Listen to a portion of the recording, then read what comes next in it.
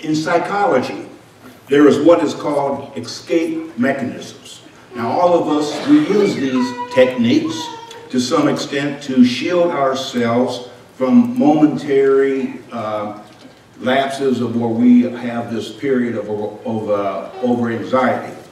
Now, these mechanisms are rationalization, suppression, repression, denial, and overreacting in opposite directions, and so forth.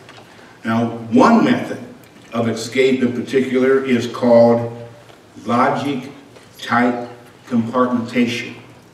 This is when a person behaves as if they have two compartments in their minds, each with its own set of values, possibly in direct conflict with one another. Some, it is necessary as they desire to live by two different mindsets. For example, one might say that he believes in democracy and equal rights, but also believes in racial segregation. Another thinks religion and business should not mix. Now, he is honest and sincere as far as he is concerned in his religious conviction on Sunday, but he is unscrupulous in his business dealings throughout the week. And it needs to be remembered that such a person is basically unaware of these inconsistencies in his attitudes and actions. This seems to describe the thinking of the Old Testament third king of Israel, Solomon. He had a similar problem. It almost seems as if there were two separate sections in Solomon's mind. One was very wise and was reserved for giving excellent advice to his subjects. The other was extremely foolish and was used in making very illogical personal choices for self. He was like a modern day Dr. Jekyll good and Mr. Hyde bad. He's the individual that Paul is talking about in Romans chapter 7, the one who has two personalities. Solomon's life is essentially one of sharp contrast. He had a glorious beginning. His parents, David and Bathsheba, lost a previous child because of sin, but they acclaimed his birth with great thanksgiving. David named him Solomon, or the peaceful one, expressing a desire for a tranquil reign for him. But God gave him even a loftier name, Jedediah, which literally means darling of the Lord. Well, he ascends to the throne after the death of his father when he was just a little less than 18 years of age. He was one of the purest and the most promising youths that the human mind can imagine, wholesome in all of his ways. However, when we look ahead 40 years and we see him, still less than age 60, he is self-indulged in body and troubled by an empire about to fall. So let us now notice the lessons that can be found in Solomon's life. Now, as we go through the early chapters of 1 Kings, we will notice several evidence of Solomon's tremendous wisdom. First, he was wise in his early choices. One of his first acts as king was to visit the high place of Gibeon, where the temple still stood. There he offered 1,000 burnt offerings upon the altar of Moses. While at Gibeon, God appears to him in a dream at night. And the Lord said, "Ask what you wish me to give you." 1 Kings 3, verse 5. Now, if you were given such a choice, what would you select? A long life, riches, honor? Solomon chose wisdom. In 1 Kings 3, verse 7 to 9. "Now, O Lord my God, Thou hast made thy servant king in place of my father David. Yet I am but a little child. I do not know how to go out and come in. And thy servant is in the midst of thy people, which thou hast chosen, a great people, who cannot be numbered or counted for multitude. So give thy servant an understanding heart to judge thy people, to discern between good and evil. For who is able to judge the great people of thine? Young people, please hear this. Your goals will largely determine what you are and what you become in life. Try to obtain what is truly important: Christian character, honesty, and a good name, rather than earthly desires. Because Solomon chose the blessing of wisdom, he received many other blessings from God too. 1 Kings 3, verse 10 to 14.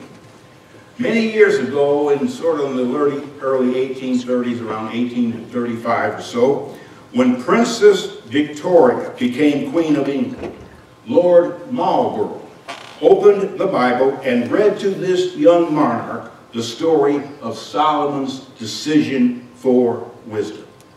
Wouldn't it be wonderful if every public official in our government would have a dream like Solomon's and then make an intellectual, intelligent decision for wisdom? Second, Solomon was wise in his dealings with others. The scriptures give us one illustration of Solomon's wisdom, and it's an incident that occurred shortly after this dream that he had from God. Two harlots were claiming the same infant as one mother's child had died. Solomon decides that he's going to divide this living child in two and give each mother a half. Well, the true mother, upset, says, give the child to the other woman. And this other woman, she replies, dividing. Well, Solomon's insight identifies the right woman or mother. Now, as a result of this decision, verse 28, when all Israel heard of the judgment which the king had handed down, they feared the king, for they saw that the wisdom of God was in him to administer justice. Now, there is an uninspired tradition about his wisdom with the Queen of Sheba. Supposedly, she brought two bouquets of flowers to the king. One was real and the other was artificial. Yet the craftsmen commissioned by her had made them so lifelike that it was impossible to tell the difference. So she challenged Solomon to choose the real flowers. Well, after a moment or two puzzling over the matter, he ordered that the palace window be opened as he saw bees swarming outside. The insects flew directly to the live flowers, demonstrating Solomon's ingenuity. Accordingly to the legend, Queen of Sheba was greatly impressed by Solomon's wisdom. Now, chapter 10 of 1 Kings does record her meeting with Solomon. Then she said to the king, it was a true report which I heard in my own land about your words and your wisdom. Nevertheless, I did not believe the reports until I came and my eyes had seen it. And behold, the half was not told me. You exceed in wisdom and prosperity the report which I received. That's verse 6 and verse 7. Third, Solomon was wise in his education of others. He was the father of what is called the wisdom literature. We are told in 1 Kings 4, verse 31 and 32, for he was wiser than all men, and his fame was known in all the surrounding nations. He also spoke 3,000 proverbs, and his songs were 1,005. Now, of his proverbs, only about 1/3 have been preserved today, and his songs are well less known, as we only do have a sample of one here of Psalms 127. So in addition, though, to the Proverbs and his Psalms, he did write Ecclesiastes as well as the Song of Solomon. Number 4, he was wise in his glorification of God. Solomon will always be known for building the great temple of God, in which God's name was glorified. It has been said it was a dream of his father, but he was not allowed to erect God's house because he had been a man of bloodshed. This tremendous task fell to Solomon, and it was an amazing effort. 30,000 Israelites and 153,600 aliens in the land were pressed into service. An untold amount of precious stones and gems and metals went into this project. Perhaps the most unique characteristic of the building project is seen in 1 Kings 6, verse 7. And the house, while it was being built, was built of stone prepared at the quarry. And there was neither hammer nor axe, nor any iron tool heard in the house while it was being built. So all these pieces were brought to Jerusalem, and they were assembled like Legos. Finally, after 7.5 years, the temple was ready. The ceremonial dedication is recorded in 1 Kings 9. Solomon gave a speech to the children of Israel on this grandest occasion, and the glory of God filled the temple. Here was the climax of Solomon's career. At this pinnacle, however, we also see an indication of that to come. Again, God appeared to Solomon in 1 Kings 9, verse 3 to 9, and in effect, God was telling Solomon and the people, if you turn away, the fall will be great and spectacular as the rise. It must be said that Solomon was very wise in those matters where he obeyed God. As a result, his glorious spread, as already noticed, through the Jewish people, other nations, and the Queen of Sheba. The Scottish writer Alexander Wyth, this is what he said about this. If ever any young saint sought first the kingdom of God and his righteousness, and had all these things added to him, it was Solomon. If ever there was anyone of whom it could be said that he attained and was already perfect, it was Solomon. If ever there was anyone, or if ever a blazing lighthouse was set up on the sea of life to warn every man and to teach every man, it was Solomon. If ever it was said over any child's birth, where sin abound, grace did abound more, it was surely over the birth and the birthright and graces of Solomon. His wisdom was seen in leadership, in finances, in communication, in relationship with monarchs, as well as wisdom in planning. However, after this glorious start, one would be tempted to pass over the closing years of Solomon's career in silence, as he is the most foolish man. In fact, 1 Chronicles and 2 Chronicles do just that. There's no mention of his later years. But God has a lesson for us here. In the early life of Solomon, it's illustrated in Matthew 6, verse 33. Seek first his kingdom and his righteousness. Then his later life is an example of 1 Corinthians 10, verse 12. Let him who thinks he stands take heed, lest he falls. In contrast to Solomon's immense wisdom, we must also know his vast foolishness. In 1 Kings chapter 11, we find the final chapter of Solomon's life. Previously, the text had emphasized the king's fame. Here, the focus shifts to his shame. We need to know that Solomon did not reach this sad condition overnight.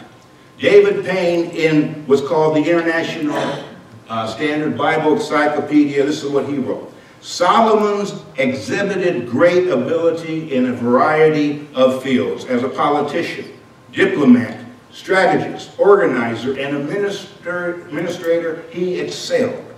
His undoing was his lack of moderation, his extravagance in heart and his harem, court luxury, and building schemes laid an impossible burden on his subjects. Solomon brought his empire to the brink of disruption.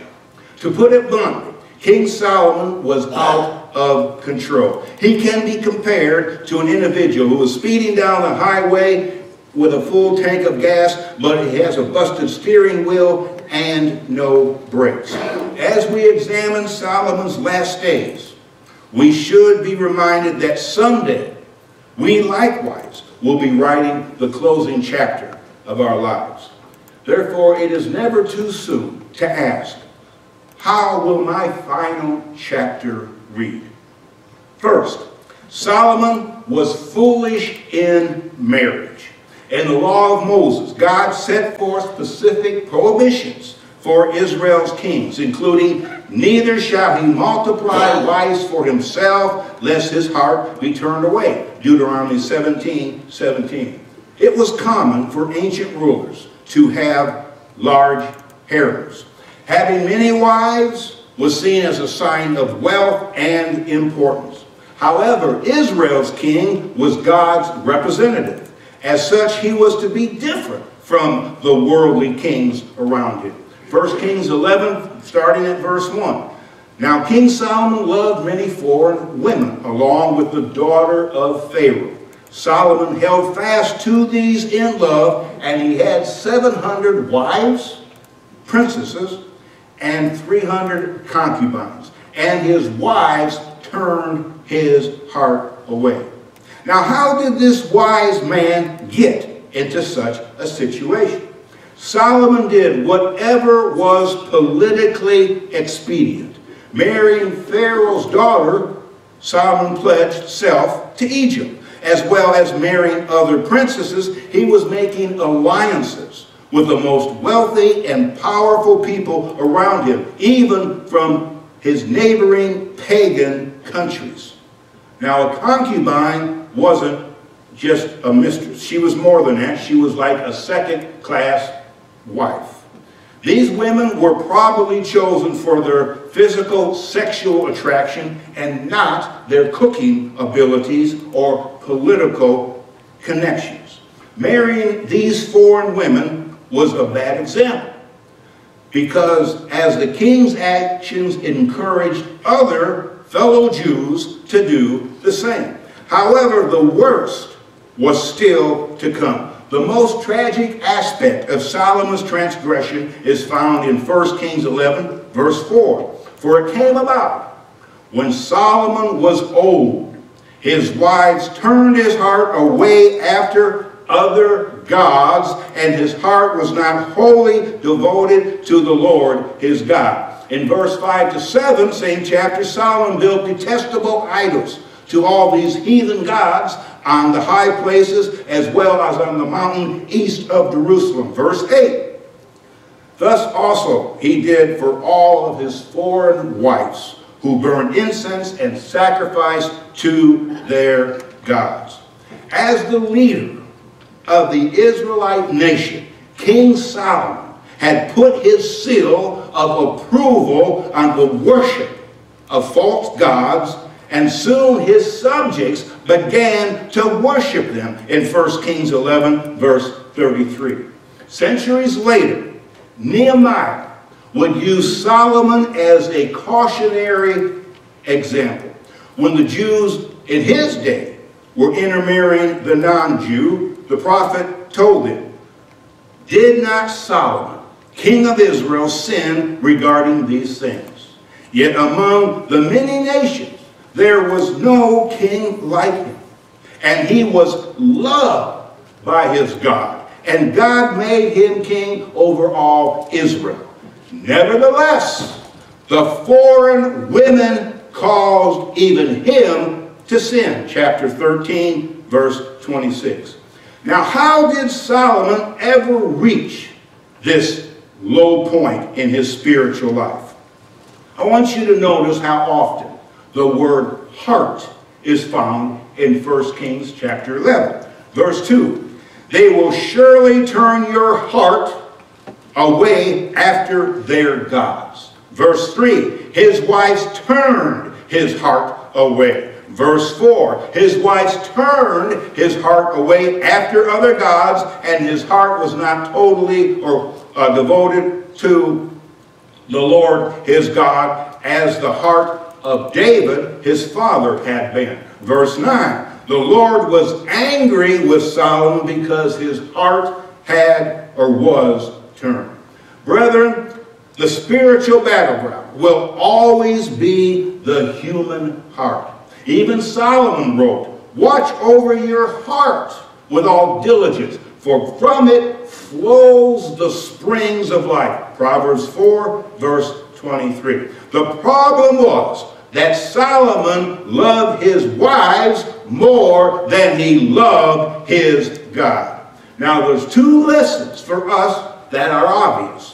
One, be careful whom you marry. And number two, take care that you do not allow your spouse to lead you away from God. In other words, let no one or no thing come between you and your God. Secondly, Solomon was foolish in compromise. Near to God's temple, Solomon erected heathen altars. Under this wise king, idolatry that his father David had been so zealous to suppress was established alongside the dwelling place of the true and living God. You know, I have heard the statement, compromise is the secret to success. However, some compromise made by worldly wise folks is the epitome of foolishness. Consider Christian business persons who do not drink themselves, but nevertheless will host cocktail parties. They even send gifts of liquor to their customers and or employees. Number three, Solomon was foolish in selfishness. He put himself above God. He spent 13 years building his palace. If the investment of our time is an indicator of our priorities, what can be said of Solomon, who spent 7.5 years constructing a glorious temple for God, but nearly twice that amount of time erecting a magnificent structure for self? Perhaps this little proverb, not written by Solomon, but it does say it best. A man wrapped up in himself makes a very small package. Number four, Solomon was foolish in seeking pleasure and possessions. Solomon multiplied horses and stables and wealth as prophesied in Deuteronomy 17, verse 16 and 17 about the future kings of Israel. He literally sought happiness in wine, women, and song, but he could not find it. Eventually, he became disillusioned. He came to realize that great possessions and the search for happiness in pleasure are vanity. All is vanity, Solomon will declare in Ecclesiastes 1, verse 2. Seemingly, Solomon had it all, but with danger. Jesus would later say, it is wiser, or it is easier for a camel to go through the eye of a needle than for a rich man to enter into the kingdom of God. Mark 10, verse 25. Too many good things ruin too many people. After gaining so much, Solomon left it all. There is no real security can be found in wealth. While Solomon amassed all that he had, he was harassed by adversaries that came and looted much of it. 1 Kings 11, verse 14 to 26. Like two outsiders Hadad the Edomite, and Rezin the Syrian, as well as an insider named Jeroboam of Ephraim. Basically, Solomon was foolish in disobeying God. His disobedience hurt him and his country deeply.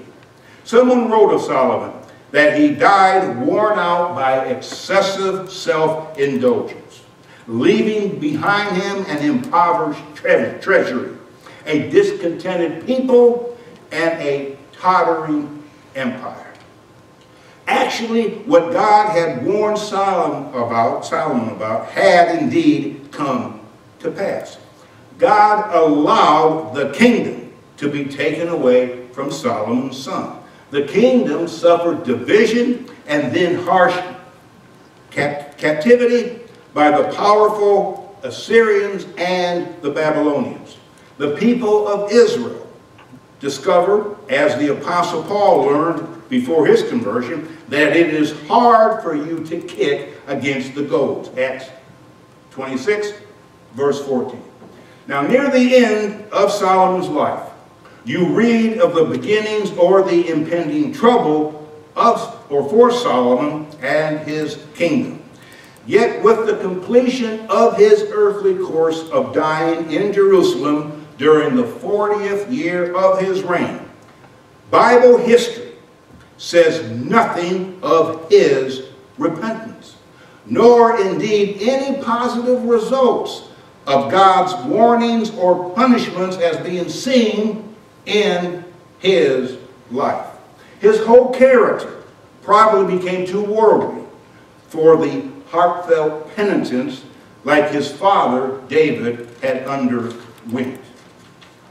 In Ecclesiastes, Solomon recognized the fear of God, but his view appears to be more of a religious philosopher than a spiritual believer.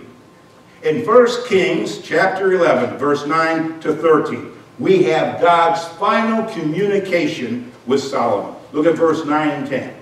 Now the Lord was angry with Solomon because his heart was turned away from the Lord, the God of Israel, who had appeared to him twice and had commanded him concerning these things, that he should not go after other gods. But he did not observe what the Lord had commanded. God had told Solomon that he would be blessed if he obeyed God, and that he would be cursed if he disobeyed.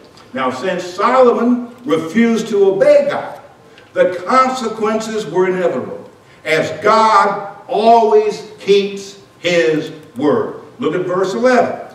So the Lord said to Solomon, because you have done this, and have not kept my covenant and my statutes, which I have commanded you, I will surely tear the kingdom from you. At the heart of God's covenant with Israel were the 10 commandments. With these two, you shall not have no other gods before me. You shall not make yourself an idol.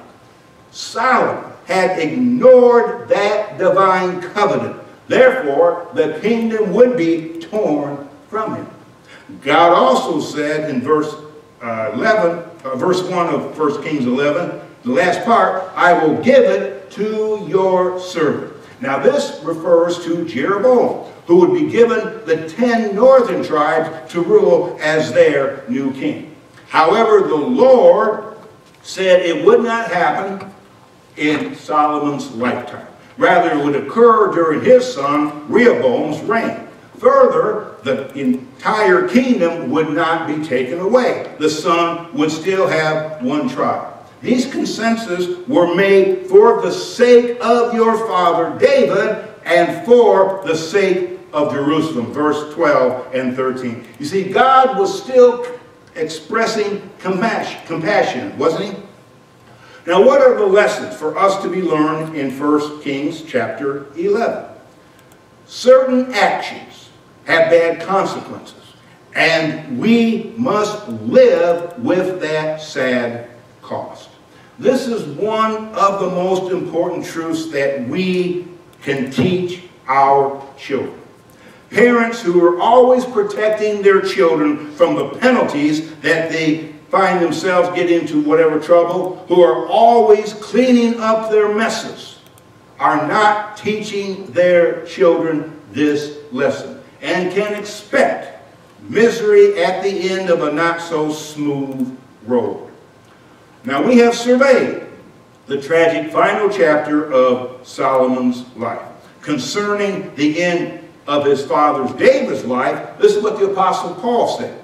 David, after he had served the purpose of God in his generation, fell asleep. Acts 13, verse 36. Now, in regards to the end of Solomon's life, all it says is that Solomon slept with his fathers and was buried. 1 Kings 11, verse 43. In other words, Solomon, the wisest and the most foolish man, died and was buried with nothing stated about serving the purpose of God.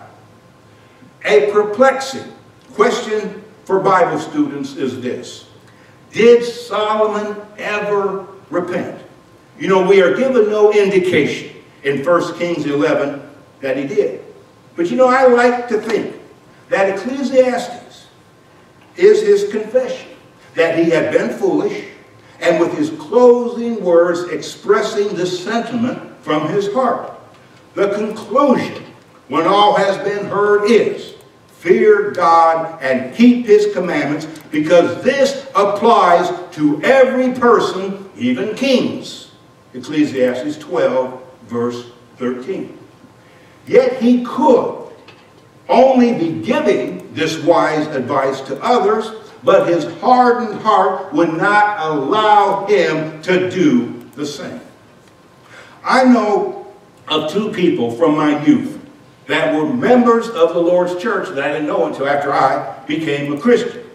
But none of them were attending services or were faithful at all to God. But they would argue with anyone until they turned blue in the face that there is but one true New Testament church. Now tell me, people, what good is that if you're not living the example to go out there expounding that you believe there is only one true church? Now, whether or not Solomon repented, the facts remain that Solomon's final chapter is packed with personal and national tragedy. Now that brings us to ourselves. I do not believe that Solomon woke up one morning and said, "Today I'm going to start worshiping idols." It happened little by little, one thing leading to another over a period of time. For us, it occurs in the same fashion. A falling away through the spiritual erosion of a Christian soul, which is overrun with deadly weeds. A slowly breaking down of faithfulness rather than one major event in our lives. It is time to ask the question: what about the final chapter of our life? Will it close on a happy note, like he or she was faithful unto death and will receive a crown of righteousness? Or will it be a sorrowful chapter that ends with the words, he or she loved something more than God, and they died and were buried? At my age, I am keenly aware that I am writing the final chapter of my life. Now, I just hope it's a long, long, long one. But what about you? Regardless of your age, you could be writing the final chapter too. Death, like God, is no respecter of persons. If it turns out that you are currently writing your last page of your last chapter, how will it read? As said of David, let it be said of us, he or she had served the purpose of God. In the Sermon on the Mount, with what's called the two foundations, Jesus taught that the wise man built his life upon a solid rock, that would withstand any obstacle from a deceptive devil. However, the foolish man constructed his life upon shifting sand that fell at the schemes of Satan. This morning, show your wisdom by building on the rock and giving God your life in obedience to the gospel, in belief, repentance, and water immersion for the forgiveness of your sins. Turn to Jesus, who is greater than Solomon. Continue in faithful service to God, and you will prove yourself wiser than Solomon. As like Solomon began, some became a Christian in the past. You were wise. But now older, like Solomon, you left your first love and have become foolish. This morning, you need to repent, and let us pray together about it. If you need to respond to his invitation, come right now as together we stand and as we sing.